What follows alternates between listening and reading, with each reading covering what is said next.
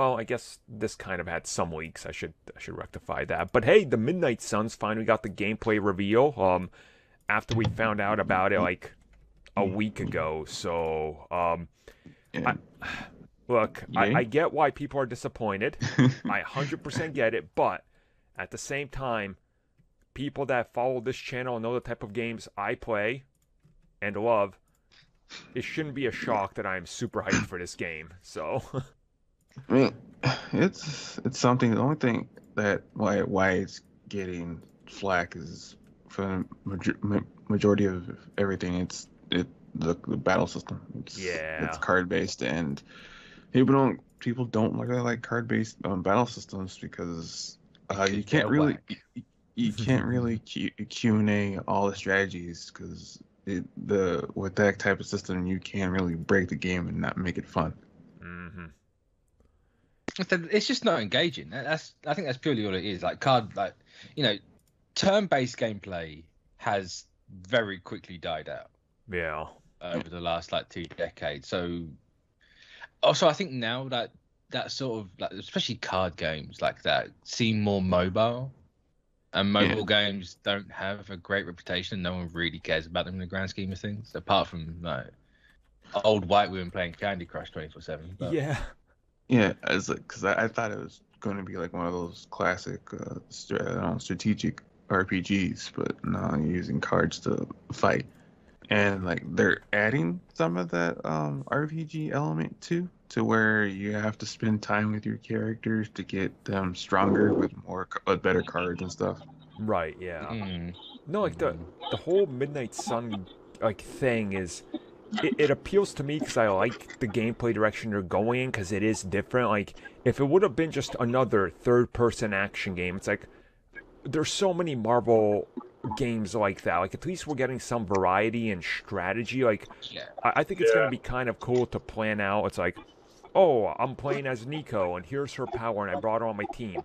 That changes the Yeah. complete layout of the game, the level, how I approach the situation, and that's the XCOM That's formula that I really do love. well, So, well, Yeah. that's the thing.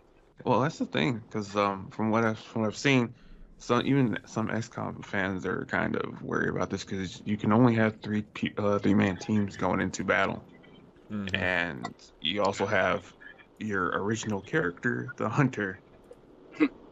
Is that, and that's the one thing that's kind of weird for me was that they're having an original character for the game called the hunter. It can either be a male or female, and it's fully customizable too. So you can have it play. Like I'm assuming you have to have the hunter with you on your team, Mhm. and you can Yeah. customize them to your playstyle. That, that reminds me of that X-Men RPG a while back. Yes. And, you know, I'm glad you bring that up because they kind of spin it this way. They're like, for the first time ever, create your own Marvel superhero. I'm like, oh, Destiny lets you? I never got into that game, so It was bad. It was just is that the bad. one that got like pulled off shelves? Oh, yeah. For whatever reason, yeah. Yep. it stunk so bad. It's all bad. Like janky and Yeah, it's like they said, ooh, you have choice to make your own character. There's only three choices. well, you did have choices. It's just very limited. It was a weird game, not really, worth It's it. like nobody wants to play a game and they only want to play as the characters. They never. I don't know. At least for me, I don't want to play an original character. I want to play one of the other characters, like the. Yeah, it's kind of the whole point, right? You're buying a superhero going to play as a superhero. Right. That's what I loved about Ultimate Alliance. Where it was just like you could play as your favorite character. Mm-hmm. Yeah, and it's like, And and that's kind of the thing. The new Midnight Suns game, it will allow you to a degree to play as all the characters, but just like, you have Blade on your team or Iron Man, you're like, oh, you could play as them during the missions, and that's cool because you play as your whole team. But then outside of that, you are the Hunter, which is this like ancient character. Or, yeah, it's like, it's. I mean, I'm still gonna play it. It's a Marvel game. It's by the XCOM team. I can't wait. But if people aren't excited, I'm not gonna be like, well, you should be. It's like, no, this is. They are putting a niche in a niche. Like. and they're bringing back the Richard Rider. I mean, it's Richard Rider, but the Reyes Ghost Rider. Rob to Reyes, yeah. Yeah. So, because that's the interesting thing for me, like the fact that it's Midnight Suns as a whole, and it's how do we stop it being Suns as in a boy child? Yeah. Right? It's going to be Suns as in the big fireball in the sky. Like, I see that sneaky rebranding you've done just then, and why would it be? Something's going to happen. Yeah, I was surprised too. They brought Robbie Reyes back because I saw all over Twitter. It was funny because he crawled. That's not the original Ghost Rider. What's this? There's a reason. Exactly.